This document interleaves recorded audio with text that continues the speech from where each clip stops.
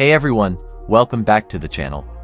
Today, we're tackling a common engine trouble code, the P0106. This code points to an issue with your car's map sensor, that's the Manifold Absolute Pressure sensor.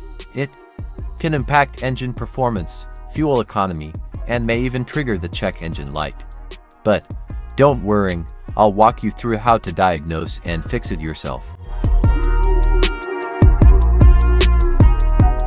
The P0106 code indicates that there is an issue with the Manifold Absolute Pressure map sensor. It could be caused by a faulty or dirty map sensor, wiring or connection issues, vacuum leaks, clogged or dirty air filters, or a failed PCM or ECM. Defective map, baro sensor, electrical fault open, short, or high resistance in the circuit. Vacuum leaks, defect in the exhaust gas recirculation (EGR) system. PCM issues, such as software in need of an update. Check engine light illuminated, hesitation upon acceleration and generally poor idling and running. Backfire due to the map sensor and throttle position sensor not operating. Together, increased fuel consumption. First, grab an OBD scanner to confirm the P0106 code.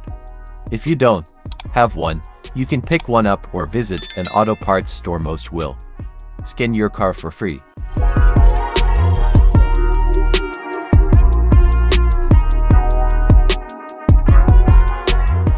The map sensor is typically located on the intake manifold, either next to or on the throttle body itself. First, carefully remove the map sensor from the engine. Inspect the map sensor for any damages. If the damages are found, then replace the map sensor. When you install a new map sensor, check to make sure the new ring is in place and not damaged.